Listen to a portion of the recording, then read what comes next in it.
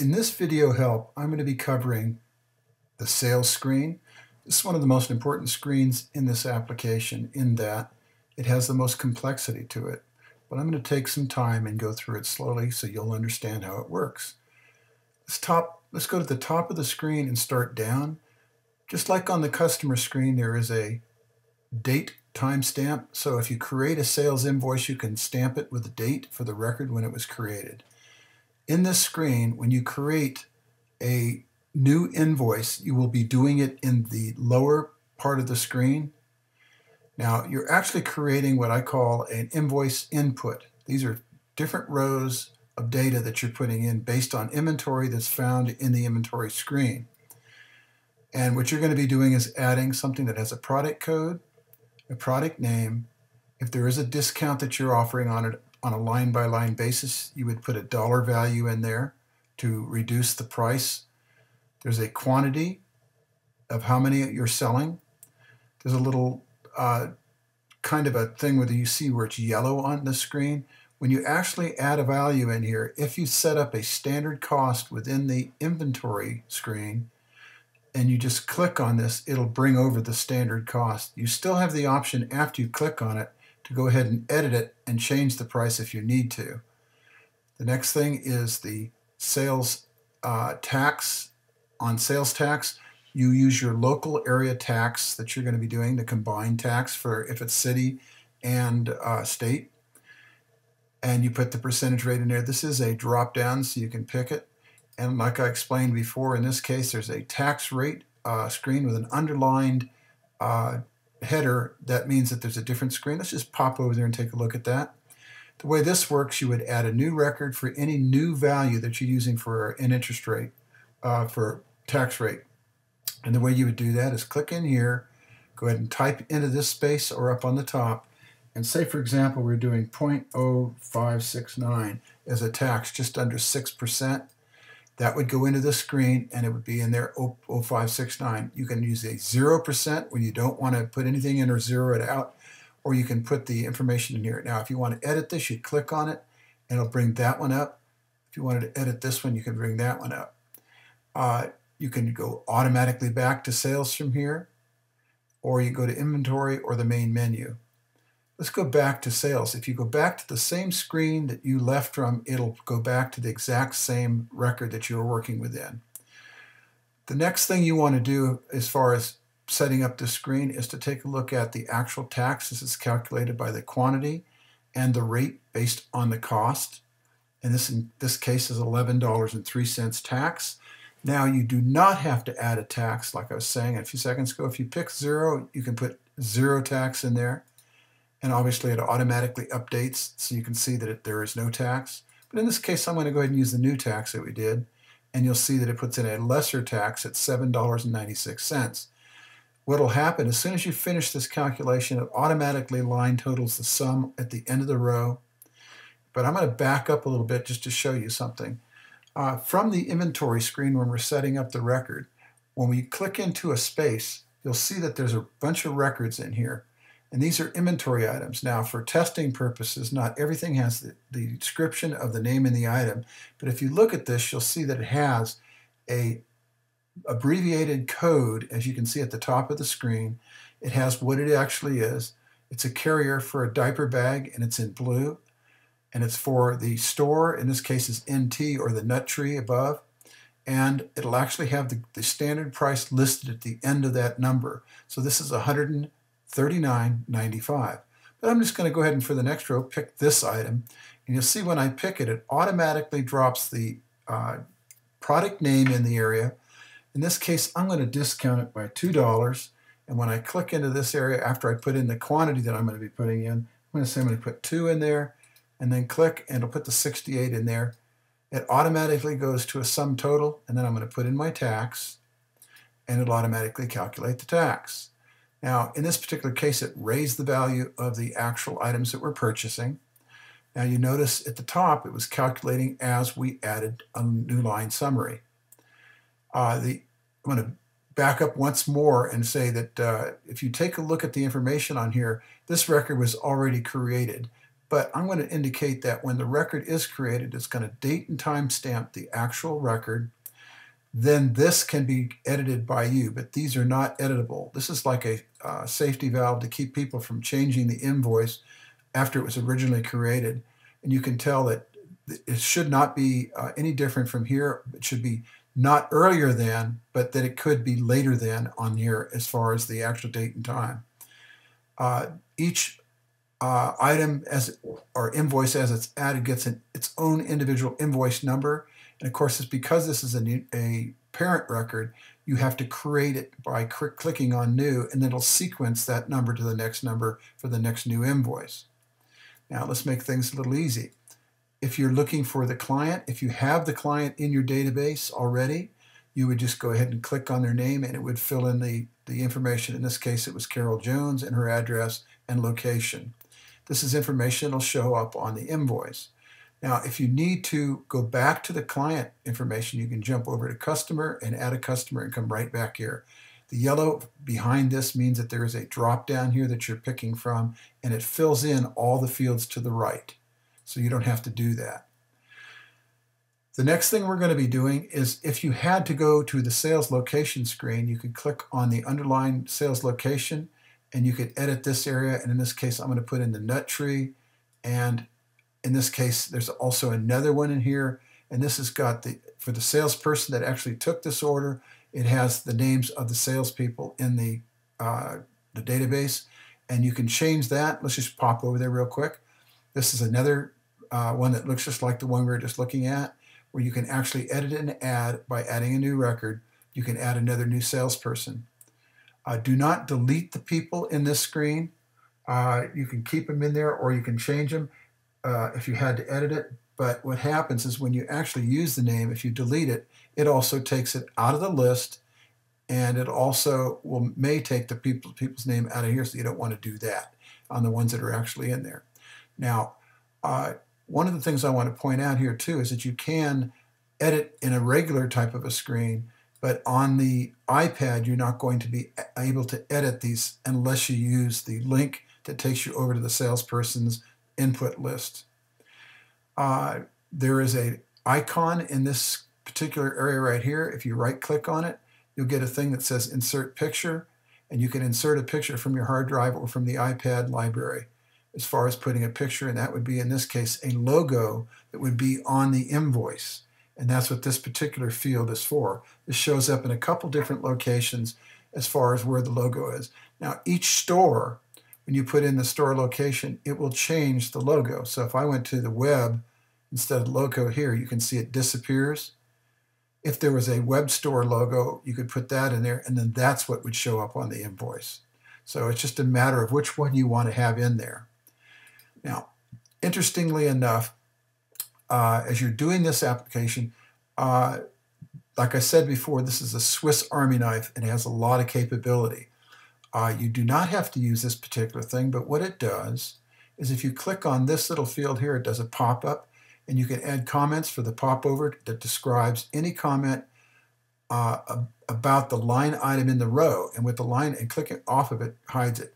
You could say, for example, is this a quote? Is it a special function or a feature or something you have to do to modify the record for some reason later on? Maybe it was a special delivery, or it could be somebody wants to put a down payment or a layaway. You have all those options by using this screen as far as tagging that row to whatever information you want to put into it. If you delete the row in the portal, it also deletes all the information that was in this record. It does not delete the inventory item. It only deletes the record for that row. So if I clicked on this record here and I decided I wanted to get rid of it, I could click this red button up here and it deletes this record. That would remove it from the portal record. In this case, I'm going to go back and I'm going to say, okay, now let's say we're going to go for a payment. The way the payment works, you look in the green field here, and this is the sum balance that's owed on this particular invoice. What you would do is the $289.54 will also show up on this screen when you're making a payment. So if the person is making a payment, you would put in the amount that they're going to pay. And the way you do that, this is a locked field where it puts the portal ID in, what we're going to do is we're going to say they made the payment today, and the amount due is $289.54. So I'm going to put that in there, 289.54, and that tells us that that's the amount that's due. Now, what did they pay? If you put a lesser amount than the actual amount, it's going to give you a balance of the amount that needs to be retained if this is the amount of the balance. So I'm just going to do it real quick just to say I'm going to put in $200 just so you can see it work. There's an $89.54 balance. So what happens here is that they still owe money. If you're going to pay they're going to pay another amount later on, you would put the date in, the $89.54. You'd either pay it off or have another payment on it, and you can do that until the actual invoice is totally paid for. Now, kind of a nice little extra that is in here is that if you receive, say, for example, the person gives you $290, for example. Let's go back and change this so we can see how it works. $289.54 is what they're going to pay today, and the amount that they gave us was $290. So in this case, we owe them 46 cents in change. So this is a cash received if it's a cash payment, and then the amount that you can make the change for the receipt. This just helps you really quickly to know when you're in your cash drawer what you need to pull. You'll notice that it went to 0 as far as the sum of the balance. It showed the sum paid, and it shows you the invoice total, the tax, and obviously the base or subtotal that all this is calculated into. Now, let's do the paid with. In this case, it could be a credit card, cash, or anything. You could go ahead and put that in there, and then paid with would be put in there. And then in the case of, say, like it's a credit card, it's a good idea to put the last 4 digits of the credit card, or in the case of a check, put the full check number of the check in there. If I'm going to click on this, I would get the payment portal, and that would show on the screen, and it just shows you the transaction, and these can be searched on if you need to handle the payments and information about the payments. Let's go ahead and click back on sales to return to the record. And now, what have we not done? We could do a find if we needed to in this screen based on any of the information at the top, but not within a portal. Portal records are not searchable unless you're in the actual portal record I just showed you. And if you're in here and you're looking for a specific invoice number, or say, for example, a store location, or the salesperson, or in the case up here, you could be looking for the individual who was paying the invoice. And you can do this on any field, or you can combine any fields in order to get that information. You can also do a date range, and I'm going to explain that. If you click in and then click again, there's a formula which is explained on the main menu how to do searches for date ranges. But you could say, I want to get a date range for this client by their name, and you put their name up there in the find, and then you put in the date range. And I'll explain that again in another section of this thing. Now, we did the payment, we did the sales invoice. Now, let's say, for example, I wanted to look at all the inventory that is listed in the inventory system, and also see what the stock balance is, and the standard price, and the low level. In this case, not all the records have the data in it yet, because this is primary data that's being added just for testing.